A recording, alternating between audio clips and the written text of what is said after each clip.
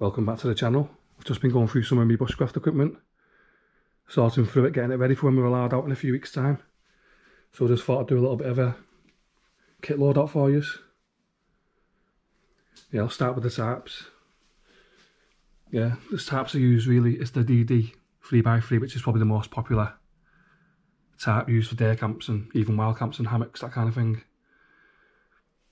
The other tarp that I've been using is the 3.5 by 3.5 multicam. Again, that's DD tarp as well. Slightly bigger, slightly heavier. Yeah, really good pieces of equipment. They're handy to make into tarp tents or lean-to shelters, which is what I do mainly. So yeah, they're the two tarps that I've been using. I have been looking into getting a lightweight version, which I know a lot of you are using now. But to be honest, I'm happy with these at the moment. I have got a few budget tarps as well, like this one here. I think it's Nature Hike, and the one that's covering the table is one that I use as my ground tarp mainly. If I'm doing a bivvy camp or if I make a tarp tent, I use that as my ground sheet. So it's always handy to have budget tarps as well, they come in really handy. The pack that I've been using for all my day camps is the Highlander Forces 44 litre, which is a budget pack. You can pick it up for like £34 online on eBay. I think I paid about £34 for it. Yeah, it's been a really solid bag so far. I've had it for over a year now. It's been on all my day camps. I do like to get out quite a lot. So yeah, if we go out for the day camp, this is the pack that I use. It's got good solid zips. The zips work really well on it. It's a nice rugged pack. I think it's 1,000 in here. I think it's waterproof as well. It's got two side compartments, and it's got a main compartment and hood as well, and it's got one large compartment as well. You get quite a lot of equipment in it, to be honest. So yeah, I'd really recommend that one. Yeah, so all this equipment is just gear that I'm going to be using for my day camps really, and not overnight. Well, I will be using it overnight, but I'm going to do a follow-up video to this on my wild camping overnight equipment, tents and backpacks, stuff like that. But this is just the gear that I'm going to be using for day trips into the woods, cooking, that kind of thing. So I just wanted to sort it out, get it all in one place, because all my gear is all mixed together.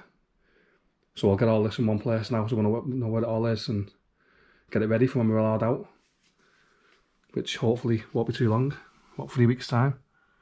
Yeah, these are the stoves that I've been using, the wood stoves. This is the Bushbox XL, and I've got this little Tom Shoe titanium stove as well, which is really lightweight.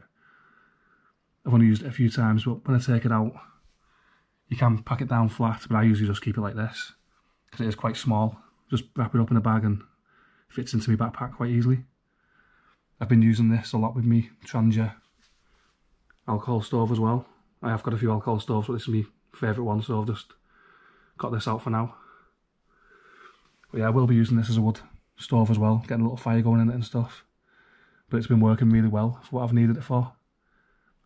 I also love using this as well. This is the Yukon mini grill and fire pit, stainless steel. I'll put some clips on the video so you can see some of the gear that I'm talking about in use. But yeah, this is a cracking little bit of kit. Quite lightweight as well. I think it's just under a kilogram, 800 grams, something like that. Yeah, you can use it as a barbecue, get a little fire going as a fire pit. I've used it a few times, cooked some nice food on it. So yeah, it's a nice bit of kit. I'm also hoping to be using this a bit more as well. The TF Gear toasty maker. Comes in really handy when you're out in the woods. I think that'd work nicely with this as well. The Bushbox. The Bushbox I use is the XL version, stainless steel. There is a more lightweight version, titanium. But to be honest, I'm happy with this, it's not too heavy.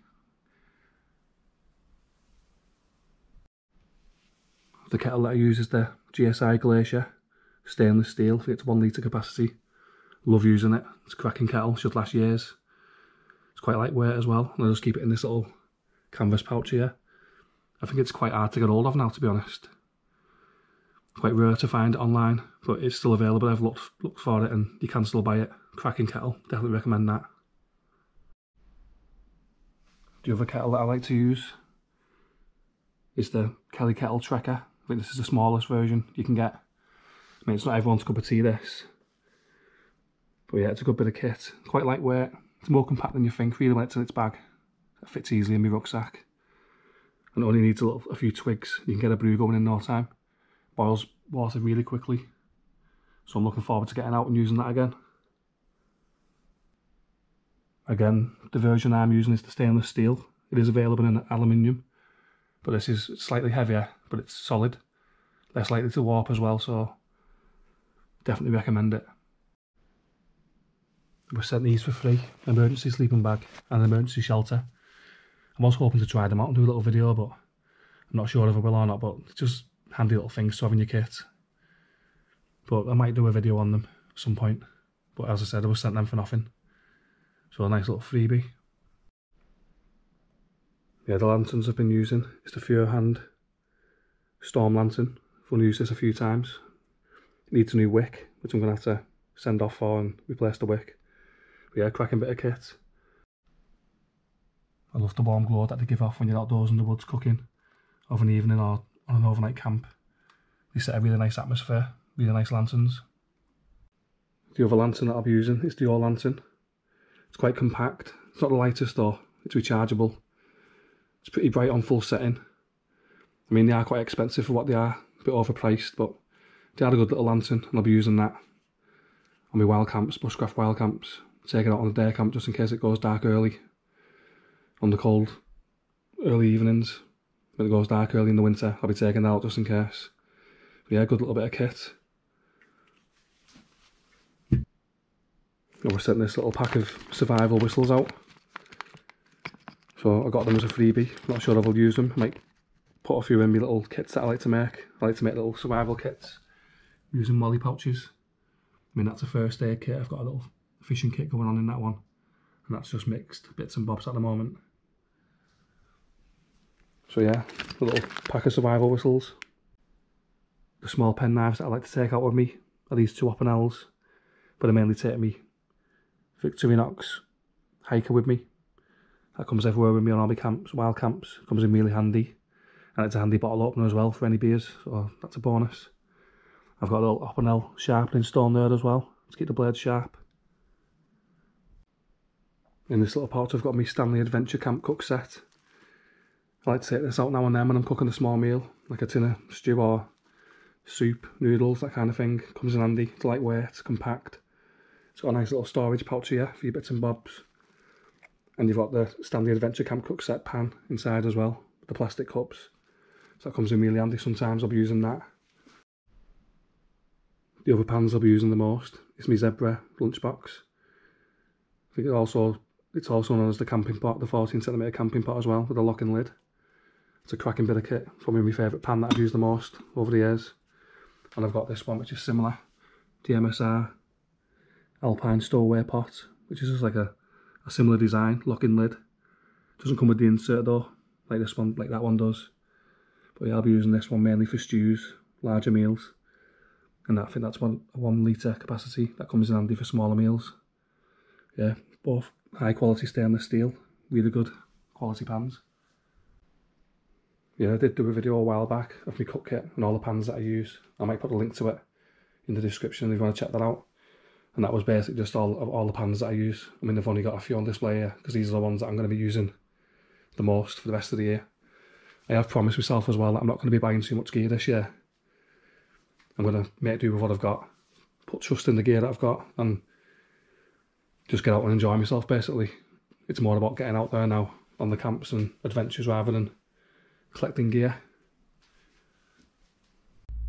I've got this little Tom Shoe titanium pan as well. A little titanium spork. And a little titanium alcohol stove inside as well. I mean, that comes handy. I'm getting out for the day and I just want to cook some noodles quick or make myself a quick brew. Although I do usually use my kettle for that. But I have used this. I made a hot chocolate in the woods a while back using this. It's really lightweight, comes in really handy. If I do purchase another pan this year, it probably might be a slightly larger titanium pan. I was looking at an Alpkit one a while back, but it's gone up in price again, so I might wait for that. If it drops in price, I'll swoop on it. But yeah, I don't really use titanium that much. I mean, they do come in handy, but I always prefer using my stainless steel. The Bushcraft knives that I use are mainly mortar knives. I've got the mortar robust, the mortar craft line, and probably the most popular mortar knife, the mortar companion. The best knife I own is the mortar Garberg, which I bought a few months ago. Stainless steel, full tang. It's a really chunky knife, really popular. It's a solid knife, so I will be using that a lot. Probably my main knife from now on. I mean, they are good quality budget knives, the modern knives. You can pick them up for like £12, sometimes £8. If you look about online, I'd recommend them. Come sharp out the box, really robust, lasts a long time, good quality. The saw I use is just a backhoe lap lander, a really popular saw. I was sent this brother knife a while back. Good quality stainless steel, chunky, full tang.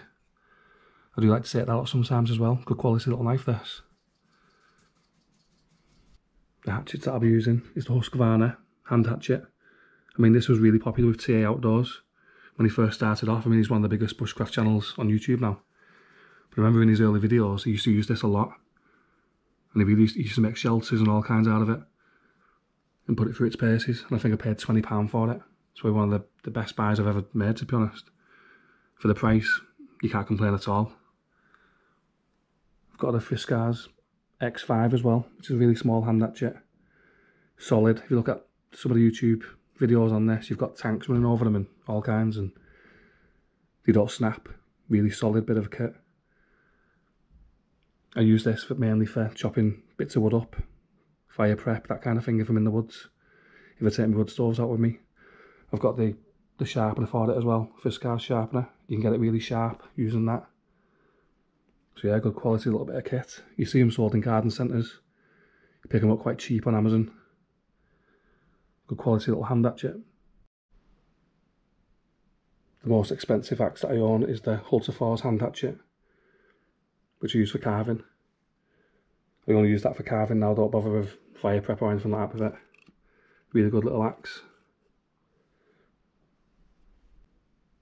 The fire starters that I use is this Light My Fire Army Fire Steel ferro rod. I've got the ferro fire there, which is a bit bulky though, to be honest, so I don't really bother with that.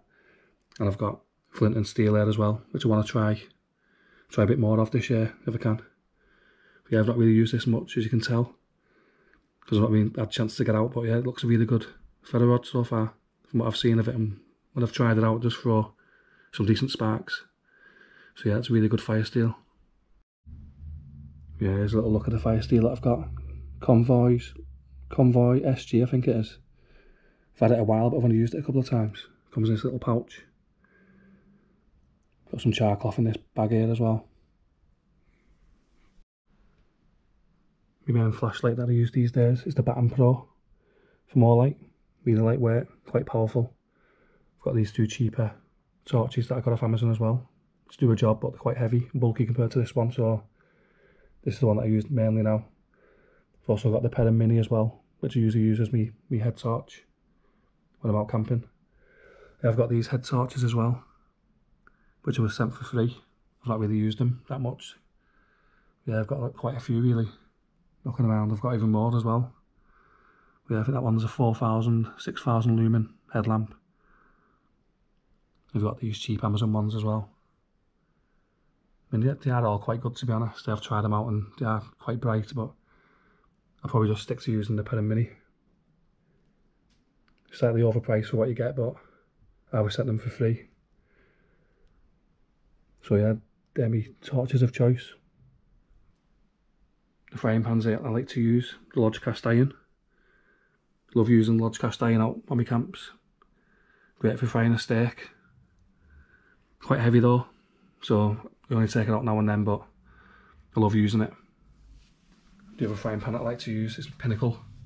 GSI Pinnacle 10-inch pan. I've used that quite a few times now, good quality, does the job really nice. It's quite a large pan, so it takes up quite a lot of space in your backpack, but it's quite lightweight really. And it cooks food really well. The bowls, cutlery and plates I like to use these days are the Kapilka. Really good quality. I've got a couple of other plates here. The large plate, little small plate there. These are just little Stanley tubs that I take out with me for herbs, spices, that kind of thing, chilies. Yeah, I've got a spork, a fork, a knife, a small spoon. But I lost my spoon as well on a camp, which I'm gutted about. But I've got another set, but it's a different colour, the dark colour. But yeah, I really recommend these. Good quality. Might even look into getting some more. I've got some paracord here. So when I set my tarps up, my tarp tents, I like to set my tarp up by a ridgeline. The tarp tent, using this, you get loads of room in it. It's better than using a pole. I'm hopefully going to do a couple of wild camps using this tarp, set up as a tarp tent, get tons of room in it. It's quite lightweight as well. I mean, like as I said before, I might look into getting a lightweight tarp, because I do lightweight version, but I mean, I'm going to try and get through the rest of this year without buying much gear. I'll just use the gear that I've got here. I mean, I like to think that I'm a budget-minded wild camper. I don't like going out spending ridiculous amounts of money on tents and sleeping bags, that kind of thing. If I can get away with it, I'll buy the best gear possible for the cheapest price. And then hopefully, I like to do my gear reviews to pass it on to other people that might be interested in good quality gear at a low price. That's what my channel's all about. I've got this little canvas tool roll here with my carving knives in. I'll get them out now and show you. Yeah, so these are the more carving knives I've got. The 2 hook knives there, razor sharp. All these knives come razor sharp. I mean, that one's starting to get a bit of a patina on it there because it's carbon steel. Probably need to get a bit of oil on that. The only problem with carbon steel blades, they sharpen really well and they hold the sharpness really well, but if you don't oil them up properly, you start to get like, looks like rust, but if you oil it up, it stops it from happening. So yeah, there's my carving knives. In this little hidden woodsman pouch here, I've got my Sawyer mini water filter. I like to take out with me sometimes, especially if there's a stream or river nearby, and I can get some fresh water filtered. Love using that. I've got this little gadget here, I forgot to mention. This little flashlight, little waterproof flashlight, which is also an arc lighter. I was sent that for free a while back. Not really used it yet, but it could come in handy on my camps. Yeah, so this is a little arc lighter flashlight. It's waterproof. I mean, it's not very powerful, but it could come in handy around the tent or around camp for a little light inside your tent. Maybe flip this little button. And you've got to flip the safety thing down first. Take the safety thing down. Flip the button up. And then the same button that operates the flashlight is then an arc lighter. Just a little gadget. Could come in handy. Not sure I'll use it much though, to be honest. Right then, so I think that's everything covered. As I said, this is just the equipment I'll be using this year, 2021. For my day camps, cooking outdoors, that kind of thing. Days in the forest. I will be using it on some of my wild camps as well overnight. But I will do a follow-up video to this of some of the kit that I use for overnighters. So yeah, this is the gear I'll be using, and I recommend everything on this table. It's all good quality stuff. I mean, there probably is better quality stuff out there for a larger price if you want to pay for titanium pots, that kind of thing. There are better flashlights, there's better packs. But I'm a budget wild camper, and that's the way I'm going to stay. Even if I had the money, I wouldn't go out and buy a £700 Hillyberg tent. Do you know what I mean? I like to stay budget minded. And that's the way I enjoy it, really. Right then, so this is just a kit loadout. We hope you enjoyed it. We hope you find some of it useful, or if there's any gear that you've seen that you might be interested in. As I said, I recommend it all anyway, so thanks for watching, and I'll see you in the next one.